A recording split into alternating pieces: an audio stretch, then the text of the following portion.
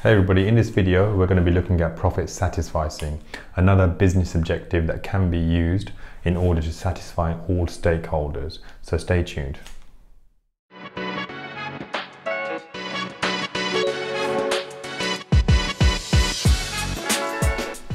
Hey guys, in this video we're going to be looking at profit satisficing, and really it is another business objective in the microeconomics market structure subject, where this objective in particular is used in order to satisfy stakeholders in the firm. So it's important to understand who the stakeholders are in a firm, and they can include, for example, the owners of the firm. Okay, it can include the managers or directors of the firm. They can include both consumers and the employees as well. It's essentially anyone who has an interest in the firm itself, and therefore they're called the stakeholders. So with profit satisficing, the word itself, satisfying, is really about trying to understand the divorce of ownership control, what impact that has on the different stakeholders. Each stakeholder would have a different type of interest in the outcome of the firm. So if we're looking as rational economists and we're looking to maximize our own utility, with these four stakeholders here, it does also make sense that they look to maximize their own utility. And if we look at the stakeholders in more detail, owners look to maximize their investment, and so therefore they would like to have more dividends, i.e. more profits. Managers look to maximize their wages or other types of benefits they may receive from the amount of sales the company makes, which they're essentially responsible for. Consumers look to have low prices, so consumers essentially want low prices to maximize their benefit. And employees who work for the company again look to maximize their wages or any type of benefits they may receive. So fringe benefits like company cars or a laptop or access to gyms or creches for their children.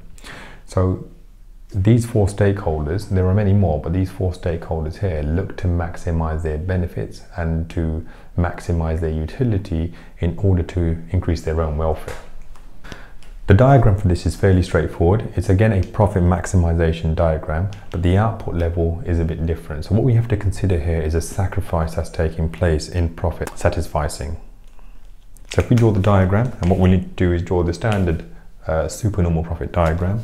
So we need our marginal revenue curve. Okay.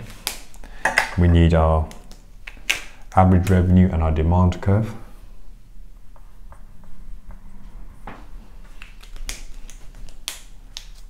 We need our average cost curve. And finally, we need our marginal cost curve.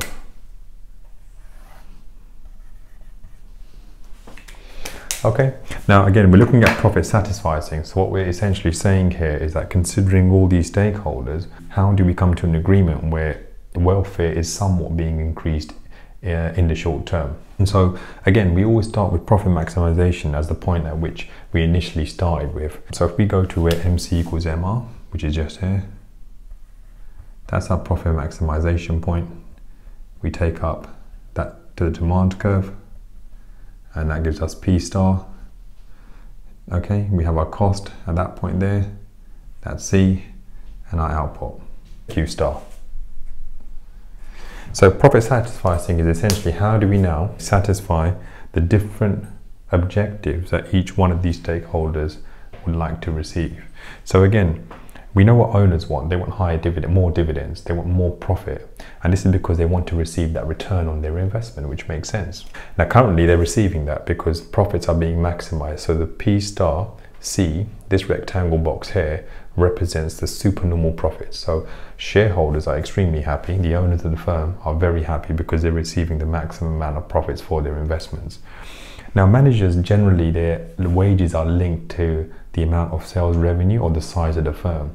You know, obviously people that manage the firm, the greater the size of it, the more likely they would receive bonuses or commission or more benefit. And so managers are looking to increase output more. So we need to think about how now we can come to an agreement with these stakeholders in order to meet that. Consumers look for low prices. It's as simple as that. To maximize their welfare, we know that prices need to be low, quality needs to be high. Okay? And employees need higher wages or demand higher wages. Now, obviously, this is a tricky one because what we're saying here is that profits need to be made for this to be considered, or more likely actually sales need to be, the size of the firm needs to be larger for workers to also receive the higher wages. It's very similar to what managers require. So what do we do then? What we can do initially is just lower the price.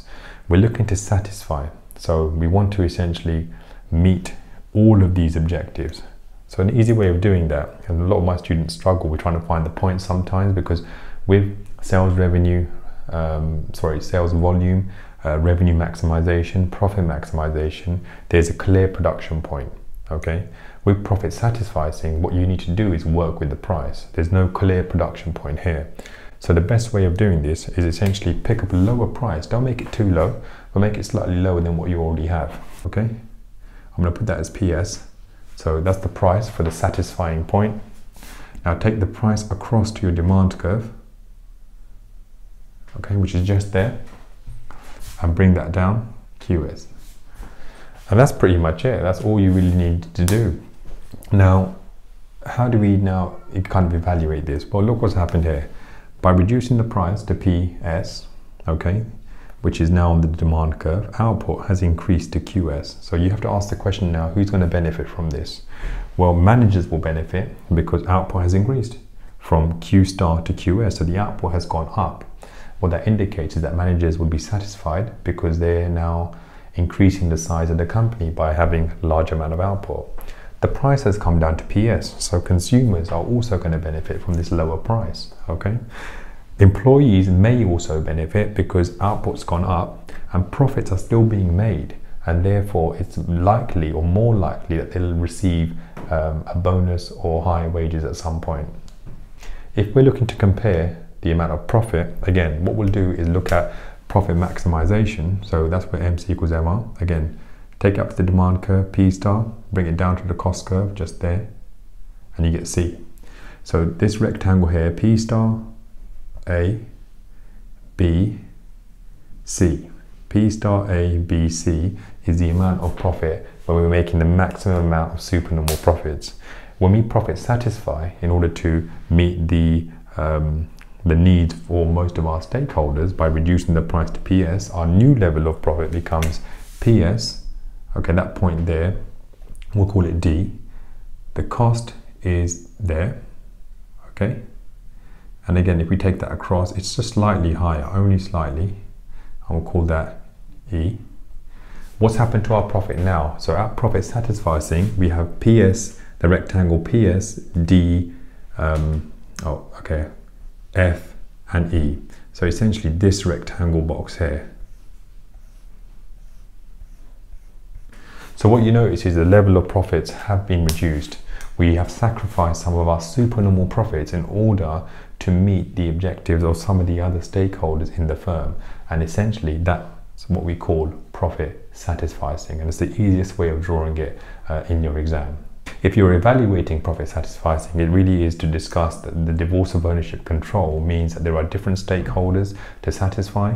And the reason we want to profit satisfy is due to the fact that each one of those stakeholders has different objectives in order to maximize their welfare. The evaluation point here is that you're sacrificing your supernormal profits. Now, if you're a large firm, you could probably afford to do this. If you're a small firm, you probably wouldn't be able to afford to do it.